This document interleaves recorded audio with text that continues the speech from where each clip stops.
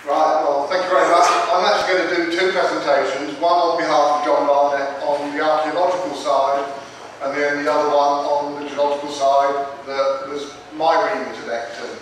I guess that I'm doing these, all right, we were a partner in the project, but we own the mine, and I'm perhaps doing this more from the user's point of view rather than the UNEXMIN development point of view.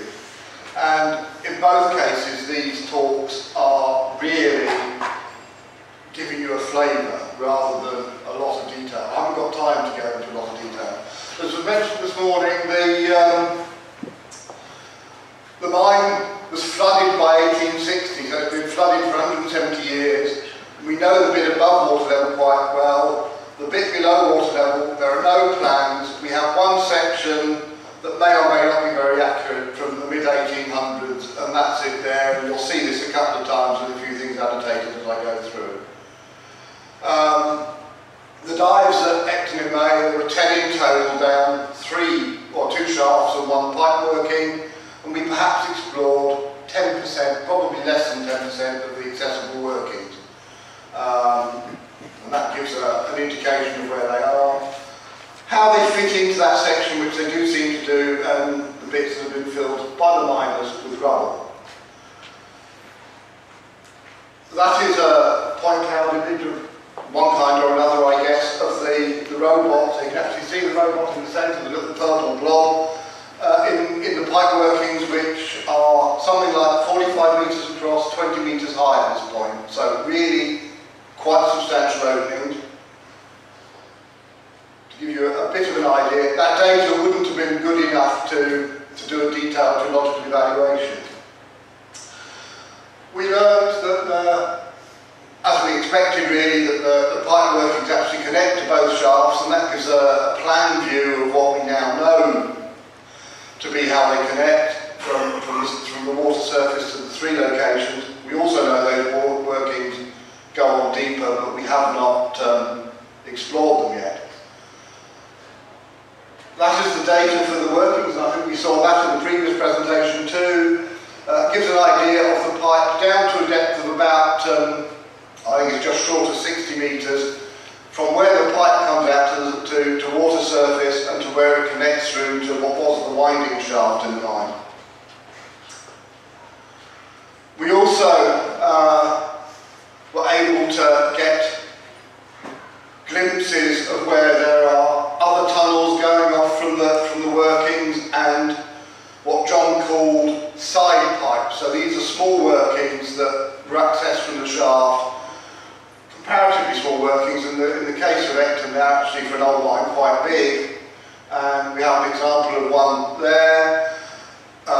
It's really just looking into a big space which possibly goes through to something.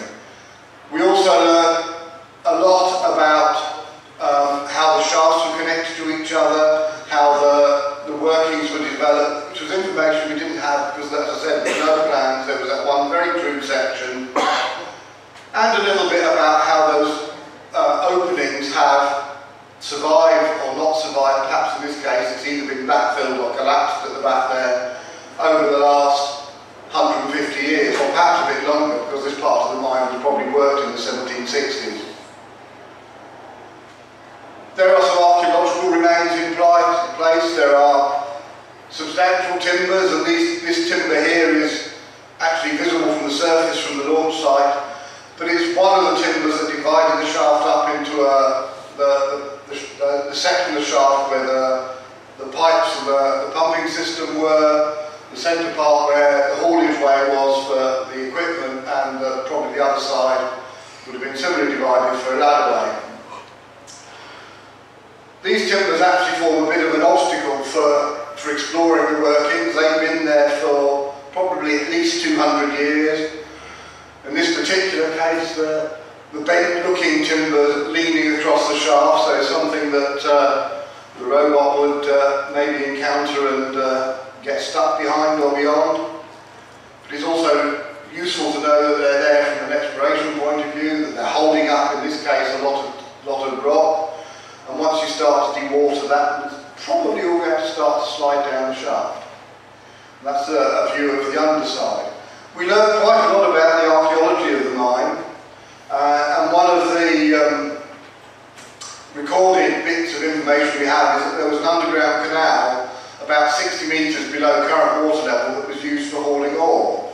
And this is a dam of some kind. It's clearly lumps of probably presumably limestone, but they've been mortared together with what looks like clay, and that might well have been to retain the water in this canal level. We don't actually know, and we need to do more exploration to find out. It's a fairly good assumption, and it's at the right depth. We had, as I say, some interesting views of some small side pipes. We had some, what I would say, tantalising views into some very big openings at depth, all the way down to the bottom of the shaft. And the blue bits on that diagram show where these are and where they might be going. All we know is that they're big, maybe 50 metres or more across, and potentially going down. And in my talk I'll come on to those perhaps a bit more. We know there are various archaeological remains. In this case it's probably some bits of collapsed timber from somewhere. The circular steel object, we don't really know what that is, whether it's something that's been thrown down the shaft since the mine closed and just happened to lodge there or was left by the miners, but it is there. And we also saw, I haven't got pictures, things like pens that some of our school visitors have dropped down the shaft, or little chemical light sticks that have sunk to the bottom, which are useful for giving a bit of scale sometimes. And this is a view into one of these sort of side openings with some bits of archaeological iron work remaining on the top of the surface there. So I'm going to move on to the geology, which is more my specialisation. I am a mining geologist, and if anyone's interested, that's my background. I did 25 odd years for the British Geological Survey, mainly on deep disposal of radioactive waste. So geology in Ecton, it's a mine situated in Ecton Hill. It's the Peak District. Central England is a national park. The site itself is a scheduled ancient monument and a site of special scientific interest. So those are things that mean that we're very restricted in what we can do. And to do almost anything we need special, that would change the mine, we need special permission. It's a Mississippi Valley type, it's on their side, it's a Mississippi Valley type deposit of copper with some lead and zinc. It's in Carboniferous or Dinantian limestones, and there are 4 main divisions recognised in the vicinity. And I'm pretty sure from the exploration at Ecton that we have been in the 2 middle ones of these. So as I said, it's a Mississippi Valley type deposit. Unlike most of the deposits in the area, it is not typical vein type mineralisation. It's what's referred to as a pipe. But in the Peak District, there are a lot of pipes that are near horizontal that are old cave system. This one is near vertical, so it's a little bit different. There's another one 500 metres away roughly to the south, and another one perhaps a kilometre away to the west. So it's not alone, there are other pipes, and I suspect more that have not been discovered. But there are 3 types of ore deposit recorded within Ecton. What they call lodes, which are typical cavity-filled mineral veins. What they call saddles, which are mineralised limbs and fold-related structures. And the pipe, which is actually not a single feature, it's a branching feature with lots of branches that extend away from the pipe and then have to come in and join. So I'm going to go through a series of images to show, and some of these you might well have seen already today, to show some of the geology. They're not selected because they're the best ones from the videos, they are just selected because they show features that I wanted to highlight today. I looked at all the videos from all the cameras from the dives at Ecton, and I can tell you it is a lot of hours of video, even at twice speed. But the top left image shows the top shaft part of the pumping shaft, and the winding shaft was similar, that we have something like 40-45 metres of near vertical, fairly thickly bedded limestone, which was something we didn't know before we had the dives, and that below this we then get into more thinly bedded, probably quite shady limestones that are often less steeply bedded and quite often folded and faulted, and we'll come on to some of that in a minute.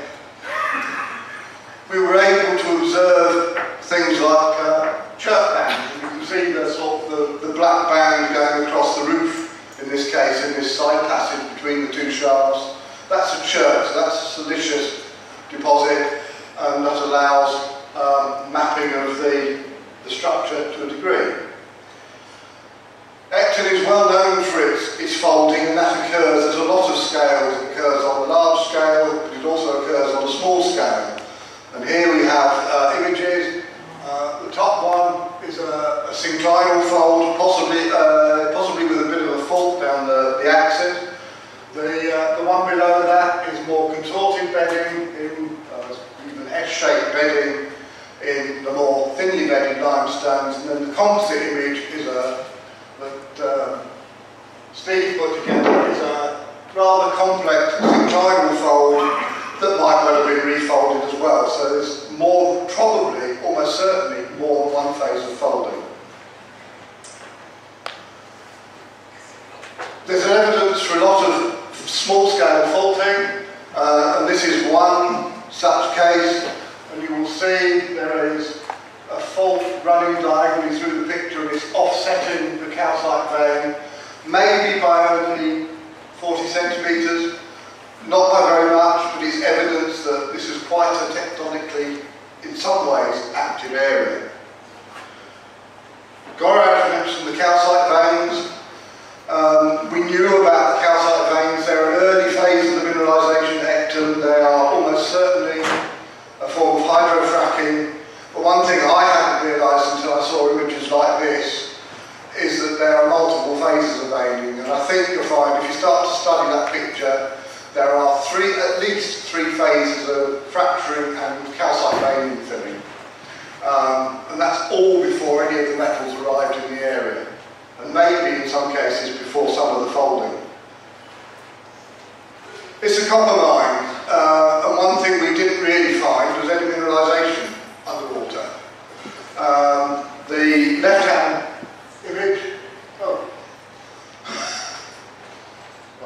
right, the top left-hand image has some rusty brown patches. They are almost certainly chalcopyrite that has, over the 250 years or whatever, have been exposed to either, for a long time, air and then water, corroded to an imanitic material. But the other side is the bottom of the pumping shaft, the blockage at the bottom of the pumping shaft, and the enlargement below is, I think, the only bit of secondary malachite staining that we found in all of the underground exploration. So there's one or two bits that might be, but that's the only bit that's clear. So all right, it was a mine, but there's very little mineralisation left down there. I mentioned that there were some big openings. These don't show up at all well because they're so big, but you've got a vague idea that there's something big going on there. And the same here. So, as I said, tantalising glimpses of what's down there that we have yet, one way or another, to explore. And this one is at 100 metres depth, so it's never going to be explored by divers unless it's drained. And then another one of Steve's composites shows one of these side pipes at a higher elevation. That's about 5 metres high. Has some rocks at the bottom, so useful information. And then this is one of the folds that's clearly had activities by the miners. They've probably extracted ore around here. And this might be one of these so-called saddles, which might be a fairly unique type of mineralisation, although probably not a particularly important one in my view. I think maybe a minor bit that they were working late on in the history of the mine. I want to summarise with a few conclusions about what we actually learned. From the dives at Ecton, we have a fantastic set of data. It's a huge amount of data, and it will take an awful lot of time to go through it. There is scope for doing some very detailed structural analysis, especially once some of these other tools you heard about in the previous two talks become available, and you start to be able to extract some of the information from point cloud data or more automatically than having to do it laboriously by visual examination. We knew that the geological structural history of the area was complex. It's been confirmed that it's probably more complex than we thought it was. As I mentioned, the hydrofracking, there's at least 3 phases of that. I suspect it may be 4 or possibly more in some cases. I also think miners knew that hydrofracking was an indication that they were near a pipe, and they were using it as an indicator. And that might be useful for future exploration, if anyone ever does it in a national park. The pipe appears to have been mainly developed in thicker bedded limestones, and not the thinner bedded shadier limestones at the bottom. This is sort of logically what you might expect, that kind of limestone might have been a better host rock and more favourable for the mineralisation. But the mineralisation is also partly controlled by the structural geology, and it's probably also partly controlled, or maybe even mainly controlled, by that hydrofracking that went on at an early stage.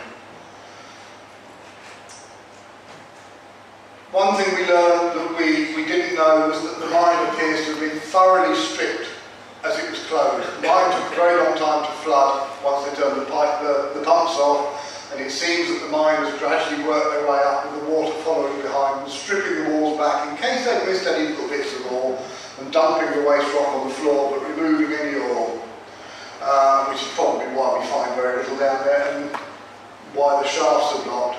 So it'd be interesting to get into the pipe workings deeper down to see what's happening down there.